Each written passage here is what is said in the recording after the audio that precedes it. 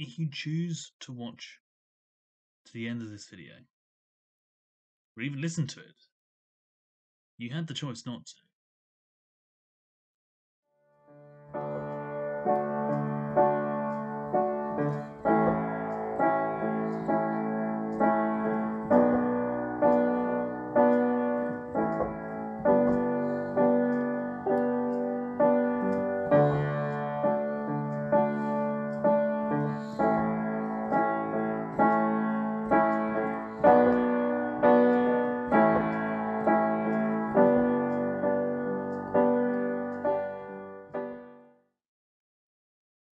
The Catholic Church has been under fire for as long as it has been around, really. Be it by the Seventh-day Adventists for believing it's evil, since it's named Sunday as the Sabbath rather than Saturday. Be it by the Protestants for being far too high and mighty over the rest of Christendom, and potentially turning against what it means to be Christian. Or atheists for any number of reasons they care to name. One thing many have raised, and it's not just within the atheistic community but also the Christian community, is its appropriation of cultural festivals and traditions into the Christian calendar. Now, this has raised the issues of how many Christian festivals over the years are actually valid and therefore Christian. Now, I've covered this in the History of Ideas, so I won't go into too much detail, but this sort of cultural appropriation isn't exclusive to early Catholicism. I would argue that many atheists have diluted the meaning of many Christian things, till God is barely visible in them. Well, what we have left, anyway. This can be seen in the commercial bends to every major festival in the calendar. Christmas being more about the presents and seeing family. Easter being more chocolate eggs. And Halloween being more about dressing up and going trick-or-treating. Something which I've never done. But I think this extends to certain parts of our reasoning and understanding of the world. Science has used many intricate terms for things that seem fairly straightforward. But some things seem very strongly linked to whatever the Bible seems to be telling us. Words like synchronicity, placebo and nocebo effects, all scientific things that actually demonstrate things in life that priests have been able to teach since time immemorial. One such thing I've seen raised on YouTube channels about religion and atheism is that of determinism. Some claim that free will is cancelled out by determinism because it means we don't really have a choice. Now, at first I thought this was another example of logical appropriation, namely, in this case, of God's will or destiny. But when I looked it up, it was something really quite different. Instead of an inevitability that means we have no control over our lives, I found that determinism is a philosophy which states that all our actions are determined by our past actions. Now, that's completely different to what I originally thought it was. And since it was a hot topic of discussion, I may have missed it. But I think it's time I should take some time to address it and work out my own position on it.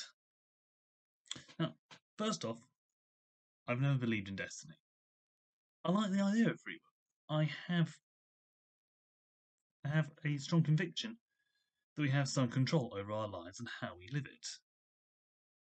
That's why I don't hold much store by prophets or prophecies. Knowing the future, in my opinion, is a waste of time and rarely helps anyone. If it was written in stone, we can't do anything about it. And if it's not, how are we to know if it will make a difference or not? I like the idea that God gives us a choice, and whilst we have the freedom to choose either way, He has a plan for us regardless. Yes, He might guide us back to the path He originally intended us to be on, but He does it in His own way. This can be seen as overall destiny, being out of our control, but we can decide the details. However, I'm not convinced. Life is way too complicated for such a straightforward perception. If you put God in the situation, maybe you can see a way around it, but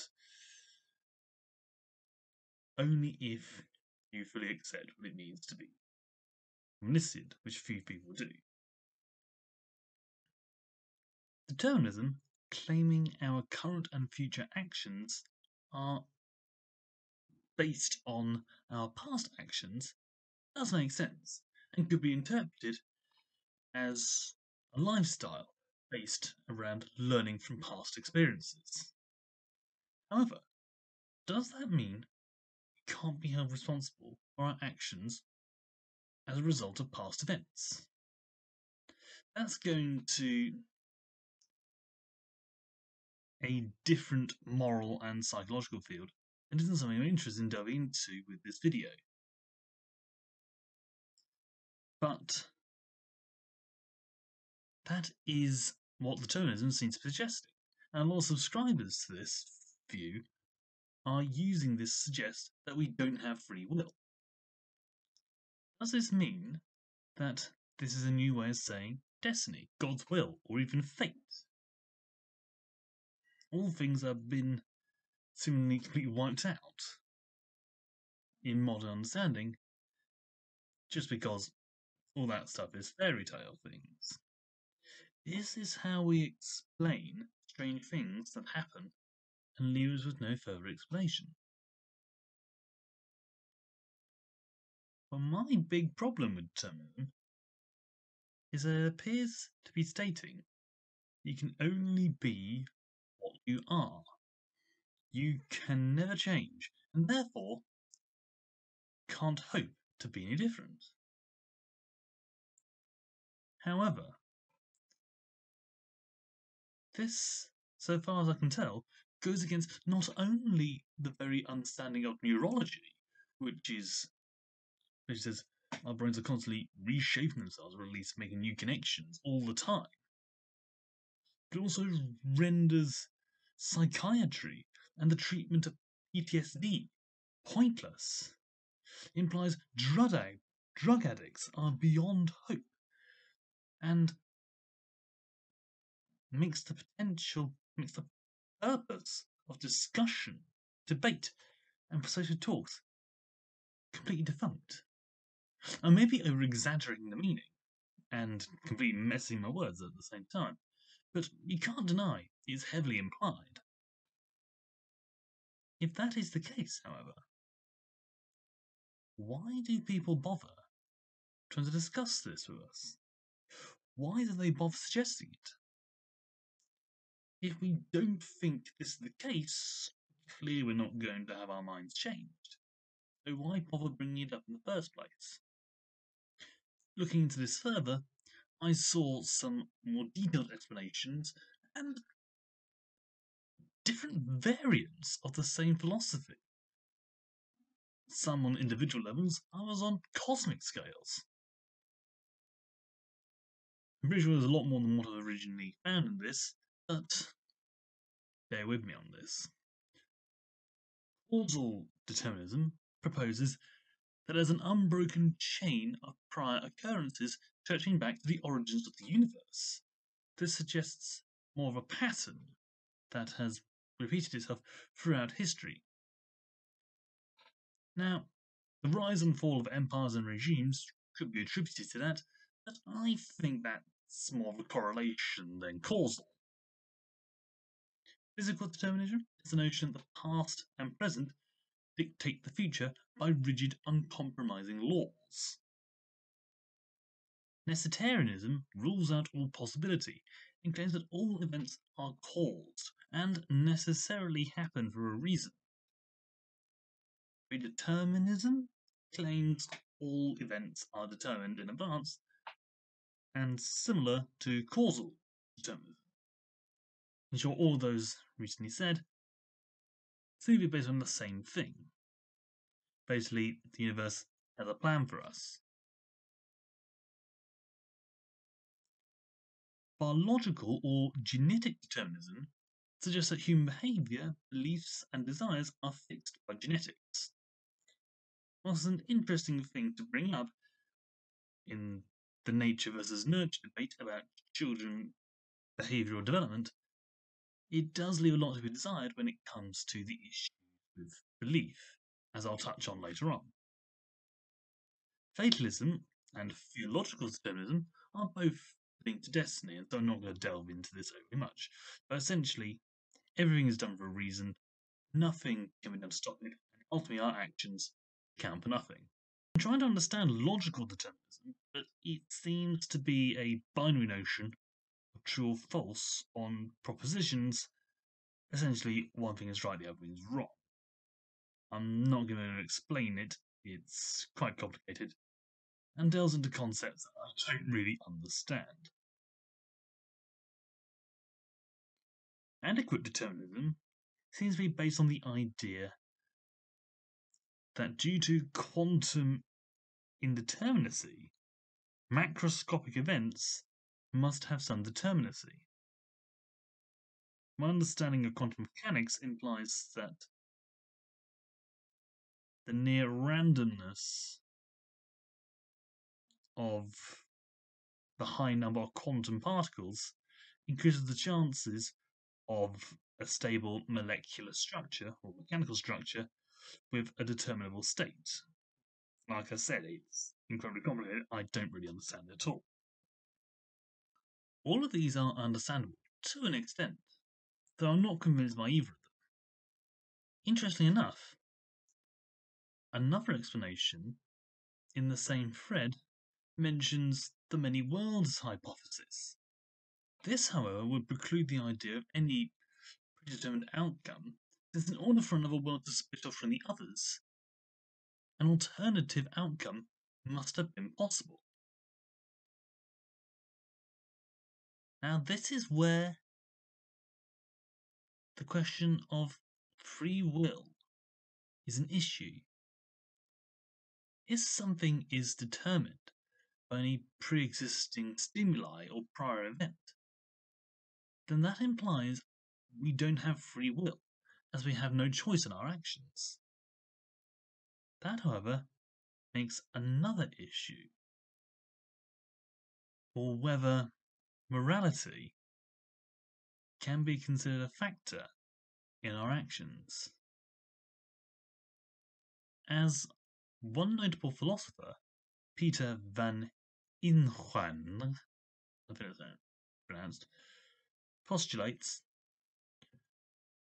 the moral judgment that X should not have been done implies that something else should have been done instead.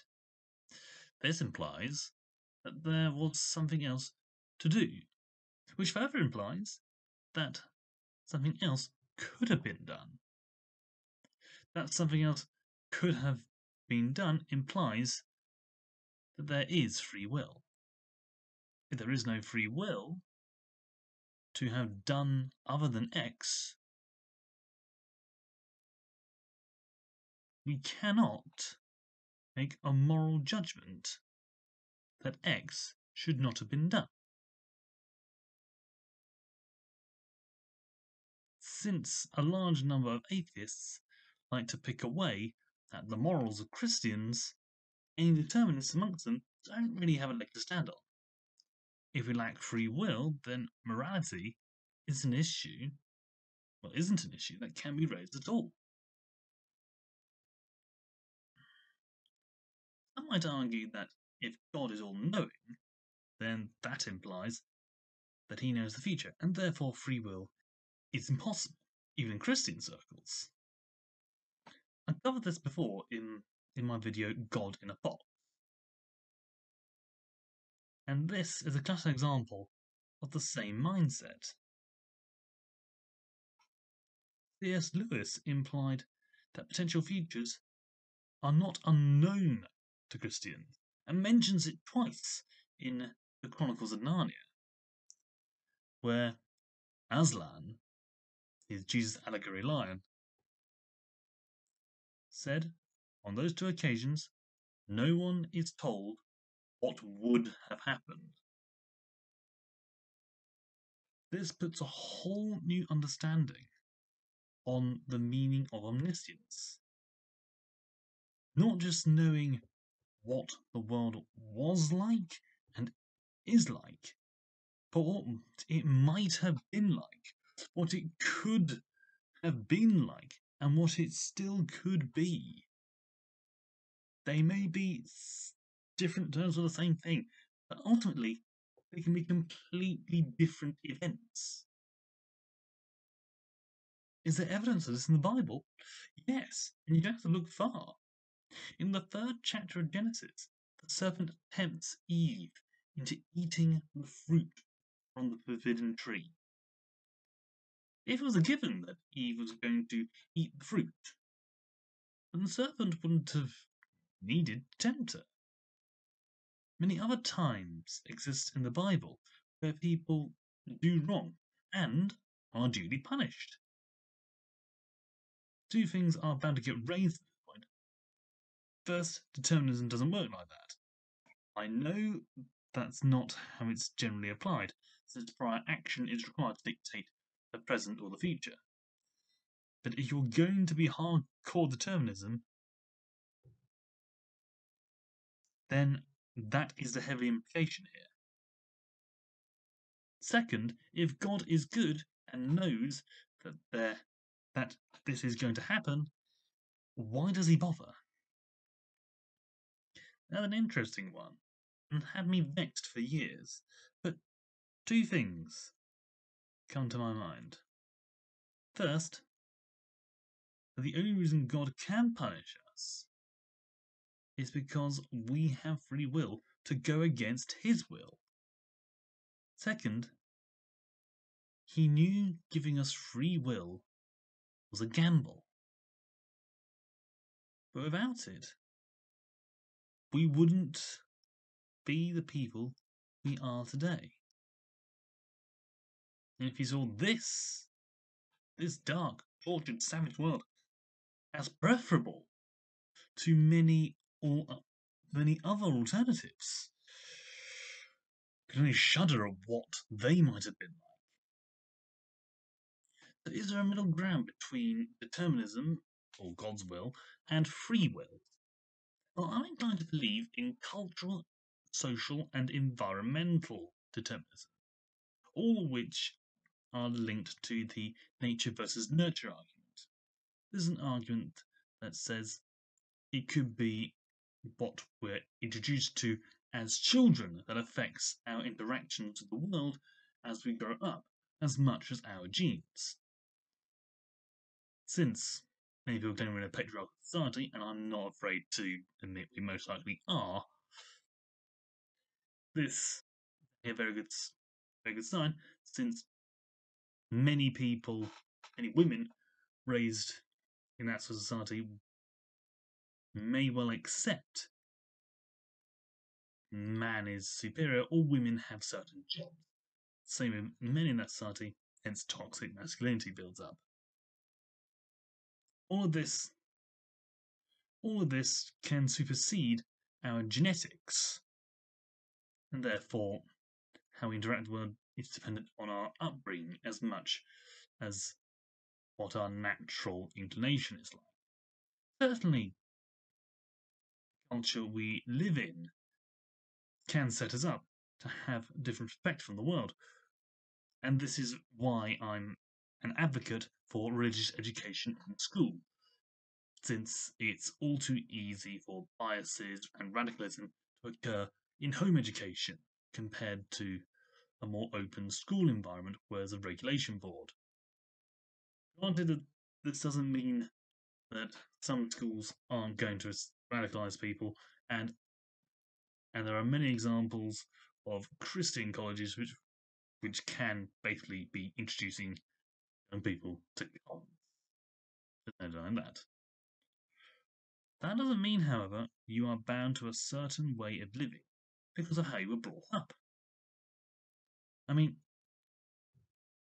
I've been scanning YouTube for a number of years, and I've seen at least 3 atheists who were raised in Christian households, and yet now are some of the most outspoken people on YouTube against religion.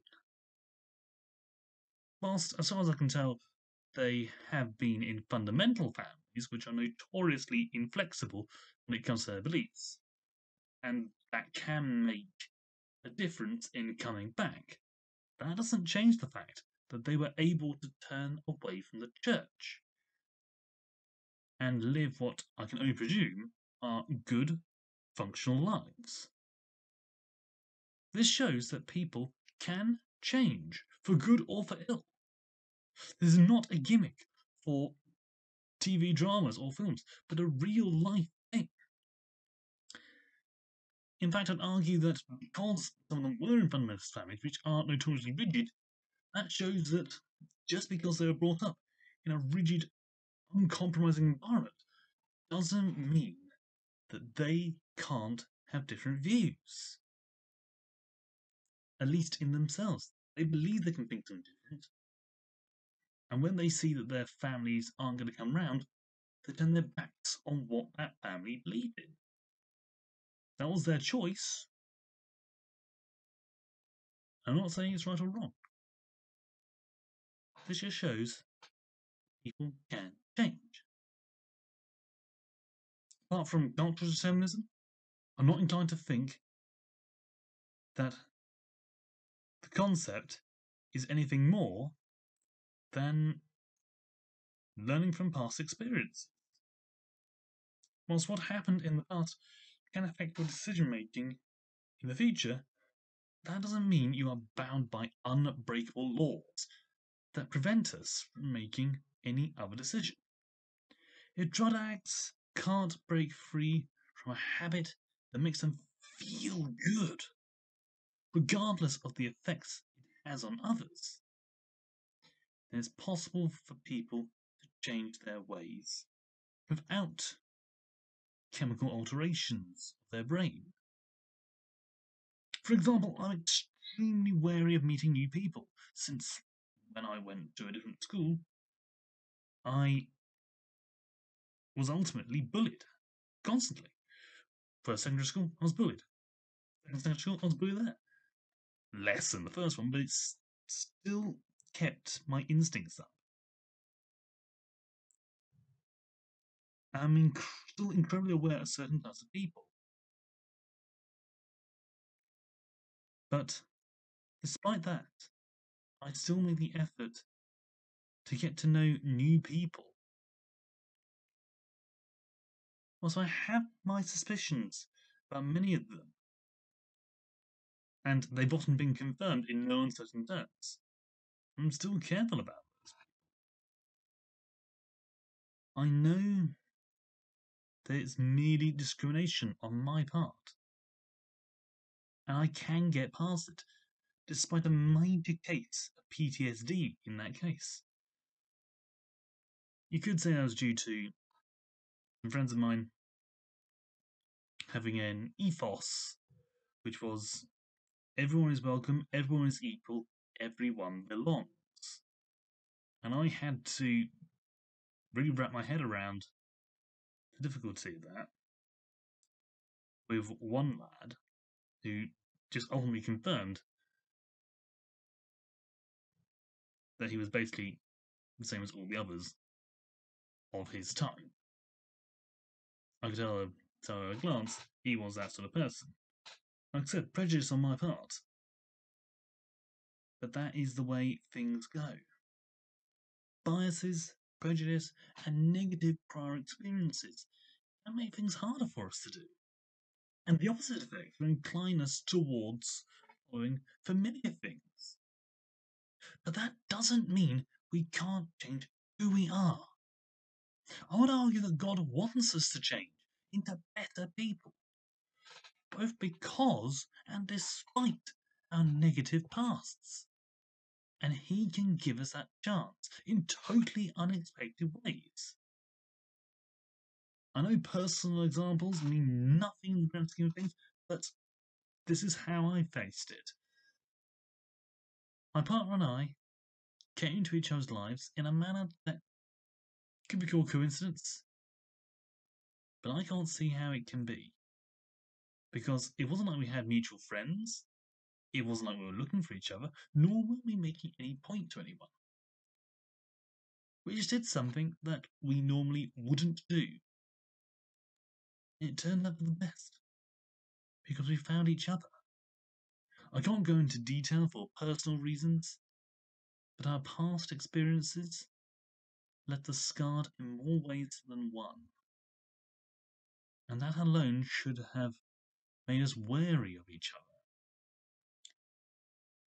Yet our pasts helped each other find ways to heal the other, supporting each other, and build on the understanding of the other. We are both overthinkers, and therefore have many insecurities of things, but we are willing to discuss them with each other and help reassure each other that we are there for each other. Are we 100% certain about the other? No. No, certainly not. But we're not afraid to admit that and look for support from the other. And ultimately, we give each other the best support we can, as the support that only we can, and few others would even conceive of doing. By all other viewpoints, it's merely an impossible statistic. But I think God brought us together at the right time, in the right way, that we could help each other and enable us to fall in love. This can only mean God meant us together. That our past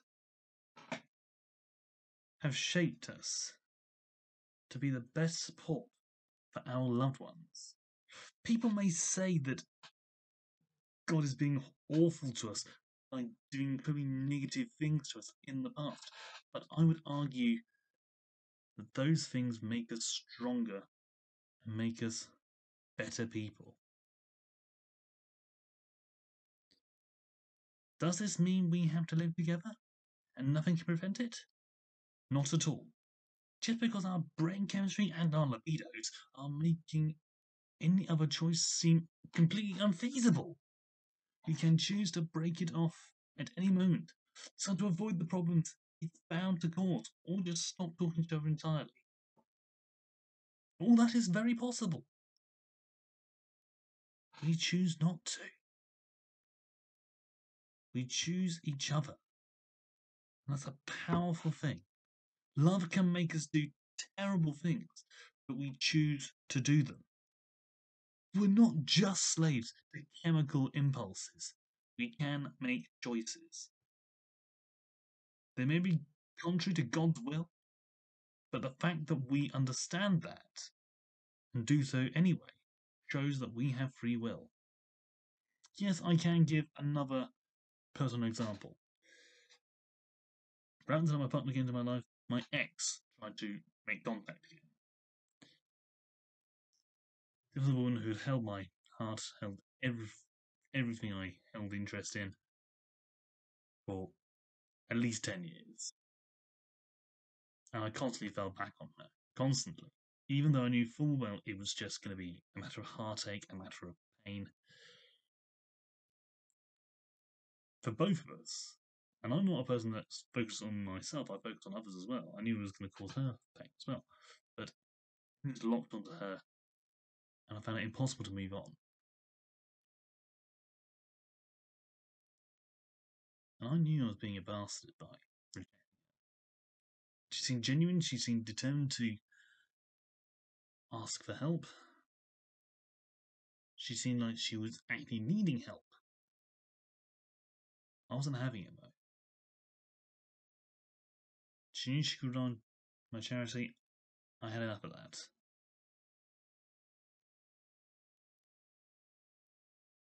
Could be that a woman was in my life, but me and my partner hadn't. Well, my partner had barely given any indication of feelings for me, and I wasn't allowing any of my feelings to surface at that point.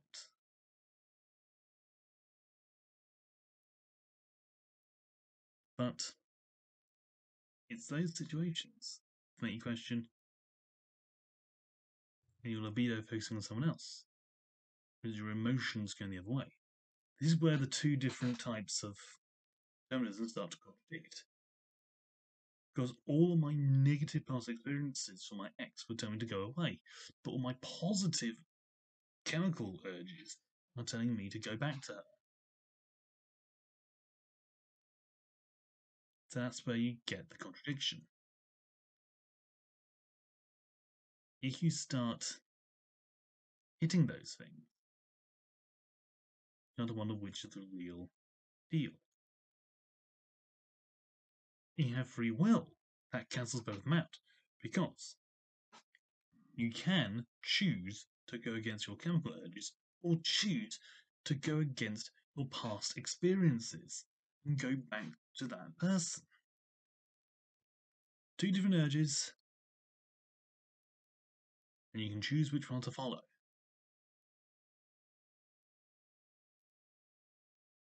So that just shows we do have free will. Just because you can't see how your life could have been any different doesn't mean it couldn't have been something else. As an overthinker, I know that things could have happened differently if the right things had occurred, or the wrong things for that matter. For example, I know full well that if I'd stayed south instead of moving north to Scotland, I would most likely would have stood head over heels in love with my ex, who I just mentioned. I would return to my old job so I could remain with her. Only she would still have broken up with me, since my old job had ruined me emotionally. I would most likely become a depressed drunk in an attempt to process that and get through it. Burned through all my savings. But most likely been kicked from my job by the time lockdown happened. Would have hooked up with my best friend and be a major alcoholic living with her in Hatfield. Instead, I'm a blacksmith and a van driver. Granted, my van's not working at the moment.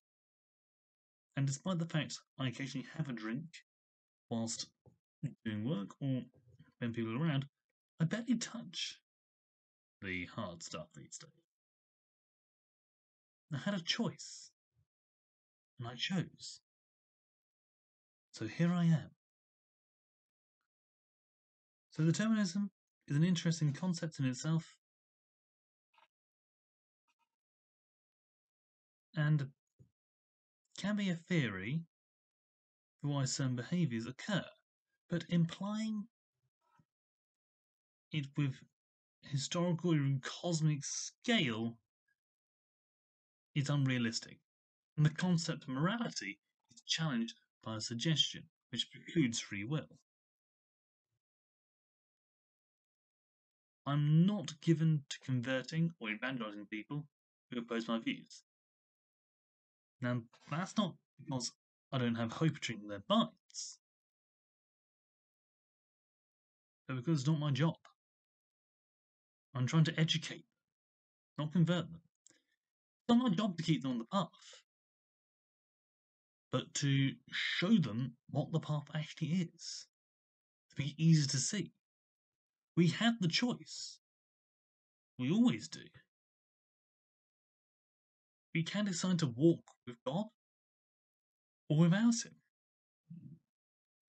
You may end up doing what He wants anyway, but that's because He knows you, not because you lack a choice.